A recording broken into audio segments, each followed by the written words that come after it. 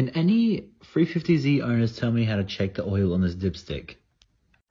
These things are notoriously difficult to read the oil levels on, so let me show you how I do it. I always make sure to check it after the car has been sitting for at least a few hours. So let's see what we got right now. So right off the bat, I'm looking like I'm right about there in between the high and the low mark. But I'll wipe off the whole dipstick, put it back in, and check it again one more time. So we reinsert, push it all the way down, move it around a little bit, and let's pull it back out. And you can see we're getting about the same reading, so I need to add more oil. You can also sand this hash marked part in order to make the oil grip a little better.